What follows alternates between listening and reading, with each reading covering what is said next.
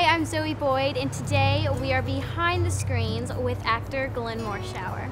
Hi Zoe, thanks for having me. So, how old were you when you knew that you wanted to be an actor? I was the same age you are, Zoe. I was 11 years old, and that moment in my life took place in the same city we're in right now, Dallas, Texas.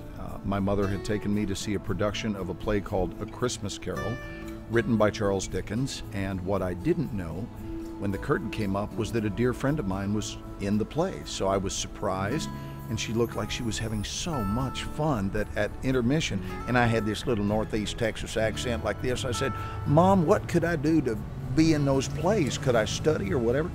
And she enrolled me in theater classes a week later, and it changed my life. What do you enjoy most about your hometown, Dallas?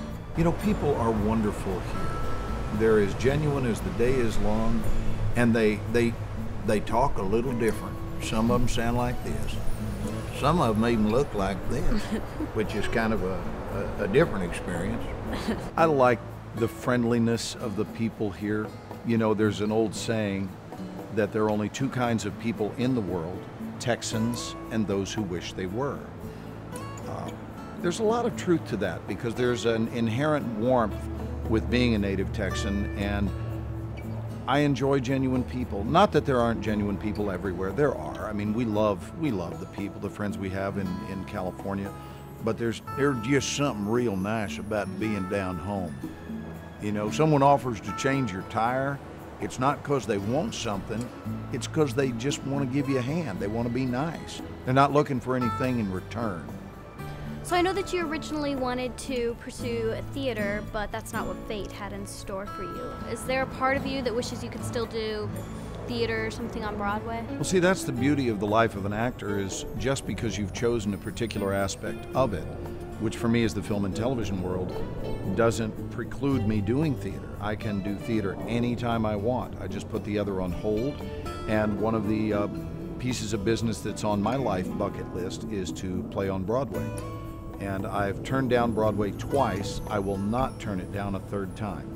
So I'm excited about the possibility of playing on Broadway at some point because I love a live audience, and I travel extensively doing a motivational speaking program that involves me having a live audience right there. And that's a chance to get on the boards and work out those old chops of being an actor in a theater. So I hear you're also a motivational speaker in your program, The Extra Mile. What inspired you to do that? The fact that I love people, and I really, you know, on the day that I die, I want to be caught helping someone. That means the world to me. I think it's the primary reason for which we were created, to be people of service. And this is a program that started out once upon a time, The Extra Mile. Started out as a program of empowerment to help actors, to help them get better at the art of auditioning. And I taught it for many years in Los Angeles. And then about 10 years ago, this good old boy comes up to me in Houston and he goes, "Hey, Glenn," and he pronounced my name in 2 syllables, kind of the way I was raised to hear it. He didn't say Glenn, he said Glenn. He goes, "You know, my granddaughter told me if you were ever in Houston, I was supposed to come hear you speak, and you can see that I've done that. And son, you weren't up there talking about acting as much as you were talking about life, and I'm wondering if you might want to come talk to my people at Exxon." The man changed my life on a dime, gave me his card, and I realized that apparently there was a universality to the message that I bring that would play well anywhere. So I started talking at the corporate level, and now my only requirement for an audience member, Zoe, is that they have a pulse. If someone has a pulse and they're alive, they're my people. What film are you most proud of and why? Really, there are several projects, but if I had to select one, it would be, I have to select 2, actually. It would be either Black Hawk Down, which we did in 2001, or a wonderful movie called 84 Charlie Mopig, shot in 1988. Both films are war films. One story took place in Vietnam, that was 84 Charlie Mopig, and then of course Black Hawk Down took place in Mogadishu. We didn't film in Mogadishu. Both were based on true stories, real events that happened. We filmed Black Hawk Down in Morocco because it's far more film friendly than Mogadishu, it's Somalia. And we had a tremendous time, and of course the man that I play in the film His name is Colonel Tom Matthews. I had the privilege of having Colonel Tom actually be there on set as our tech advisor. So imagine the experience of being as far away as I am from you, from the very man who I'm portraying in the film. He's the ultimate critic because I'm essentially being him in front of him. So at the end of a take, I would look over and just, please send me one of these. You know, if you give me the thumbs up, that's the only review I really care about. It was a life-changing experience, and I'm honored to have been a part of it. Directed by the great Ridley Scott. So I read somewhere that comedy, oddly enough, is your background. I would have never suspected that of you.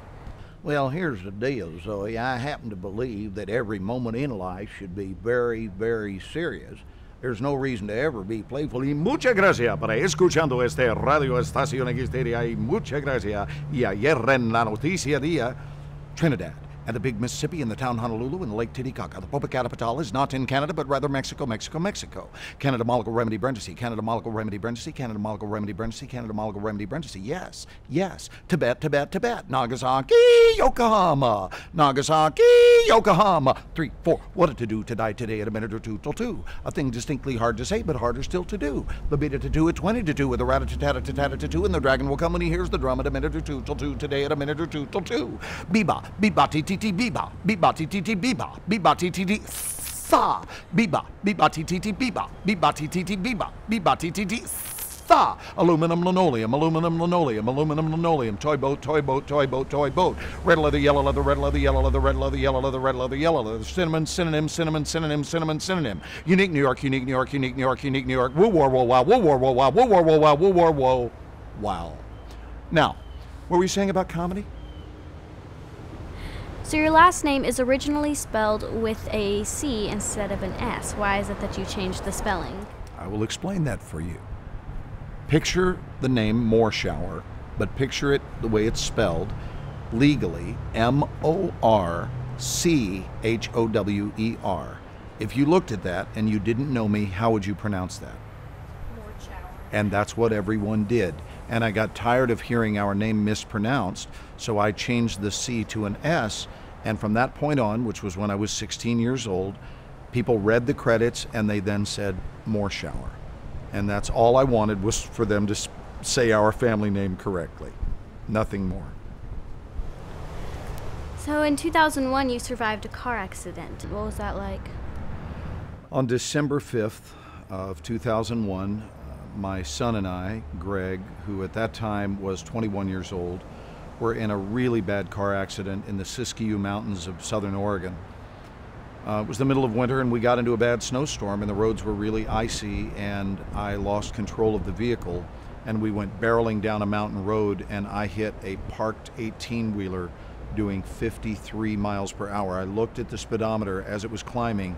Right before impact, I took one last look and saw that we were doing 53.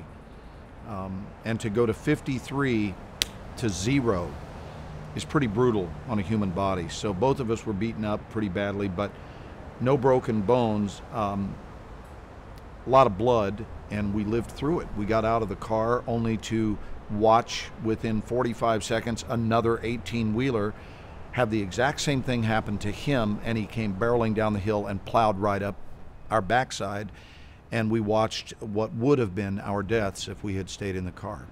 So the lesson here, Zoe, is that in life, when you get a gentle whisper, follow it. And that whisper said, get out of the car. And that's the only reason I'm even speaking with you today, is because we obeyed that whisper and we lived. I'm sure being an actor, you've been able to travel the world. What is your favorite place that you've gotten to visit? Without a doubt, Vancouver, British Columbia. Arguably the prettiest place on the planet. I've also grown very fond over time of Zion Canyon National Park in southern Utah, but I've never filmed there. We have filmed in Vancouver numerous times. And I've also been blessed to film in London. That was awesome. We did X-Men First Class in London, and now the Series 24 is getting ready to head over to London to do 12 more episodes. Do you have any words of wisdom that you live by? I do indeed. Listen to the whisper within you. To pay attention to those voices within. They are directives. They are there for our guidance and for our protection. And we make a big mistake when we have to ask them to make sense, or we ask that they be convenient. When we just trust. Trusting is a huge part of life, Zoe. And as a performer, we have chosen an abstract career that can't really be explained well on paper, but it is something you do because of a deep-seated passion within you, and I encourage human beings to say yes to their passion. What's the most extreme thing that you've ever done to prepare for an audition? I have put bologna in my undershorts. I don't know if that qualifies as extreme, but yes, my dear, I have actually done that on more than one occasion. So casting directors tend to see you as a more law enforcement military type. Why do you think that is? Probably because I was raised by a very stern authority figure. My stepfather was very much that way, strong disciplinarian, and that just seemed to make more sense because I had that deeply instilled in me. And for some reason, if you sound like this, they don't want to cast you as a person that's making major corporate decisions or something like that. And I would look strange in a tutu. I would. It would be so ridiculous. But I'll be honest with you, Zoe, I have wanted to play a character like this, like works in a hair salon or a bakery or something. That would be so much fun for me.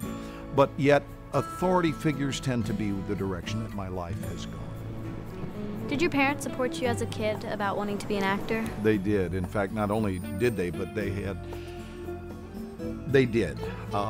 The truth is they gave me overwhelming support, and they did it immediately. I started training about a week after I saw the show, the play that I mentioned to you, and they stood by my side, and then, I hit that big moment where I looked them in the eye and said, I'm moving to Hollywood. And that's not something a lot of parents are quite ready to hear. I think what most parents hope is that you'll grow through it and out of it as though it's some sort of a disease and you'll overcome it. But here's the deal. If you really are innately a performer, you don't grow out of it. It doesn't leave you. It's not an affliction. It's a desire of your soul. And it ran that deep with me, so I really had no choice. I am a performer by design. So all I did was say yes to an existing gift that God gave me. What question would you like to be asked in an interview that no one ever asked you? What I stand for and what I believe in. We're here, Zoe, to love and help one another.